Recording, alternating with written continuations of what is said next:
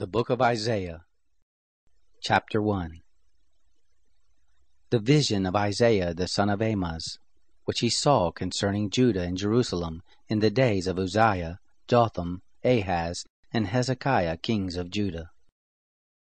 Hear, heavens, and listen, earth, for the Lord has spoken. I have nourished and brought up children, and they have rebelled against me. The ox knows his owner, and the donkey his master's crib. But Israel doesn't know, my people don't consider. Ah, sinful nation, a people loaded with iniquity, a seed of evildoers, children who deal corruptly. They have forsaken the Lord, they have despised the Holy One of Israel. They are estranged and backward. Why should you be beaten more, that you revolt more and more?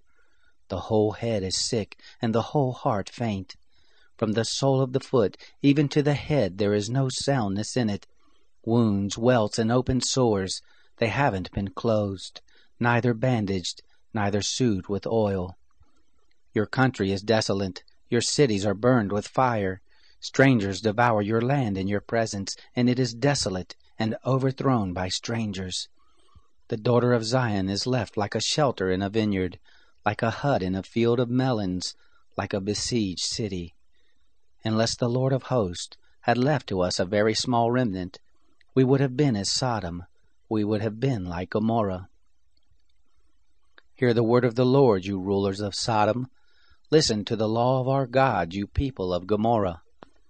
What are the multitude of your sacrifices to me, says the Lord? I have had enough of the burnt offerings of rams, and the fat of fed animals.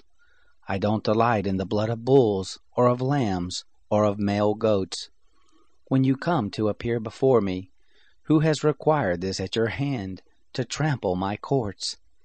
Bring no more vain offerings. Incense is an abomination to me. New moons, Sabbaths, and convocations, I can't bear with evil assemblies. My soul hates your new moons and your appointed feast. They are a burden to me. I am weary of bearing them. When you spread forth your hands, I will hide my eyes from you. Yes, when you make many prayers, I will not hear. Your hands are full of blood. Wash yourselves, make yourself clean. Put away the evil of your doings from before my eyes. Cease to do evil. Learn to do well. Seek justice.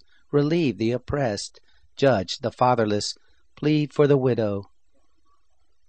Come now and let us reason together, says the Lord. Though your sins be as scarlet, they shall be white as snow. Though they be red like crimson, they shall be as wool. If you are willing and obedient, you shall eat the good of the land. But if you refuse and rebel, you shall be devoured with the sword, for the mouth of the Lord has spoken it. How the faithful city has become a prostitute. She was full of justice, righteousness lodged in her, but now murderers. Your silver has become dross, your wine mixed with water. Your princes are rebellious and companions of thieves. Everyone loves bribes and follows after rewards. They don't judge the fatherless, neither does the cause of the widow come to them. Therefore the Lord of hosts, the mighty one of Israel, says, I will get relief from my adversaries, and avenge myself of my enemies. And I will turn my hand on you, thoroughly purge away your dross, and will take away all your tin. I will restore your judges as at the first, and your counselors as at the beginning. Afterward you shall be called the city of righteousness, a faithful town. Zion shall be redeemed with justice, and her converts with righteousness. But the destruction of the transgressors and sinners shall be together, and those who forsake the Lord shall be consumed. For they shall be ashamed of the oaks which you have desired.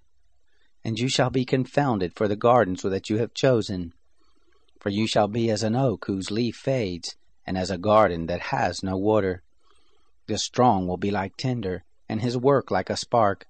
They will both burn together, and no one will quench them.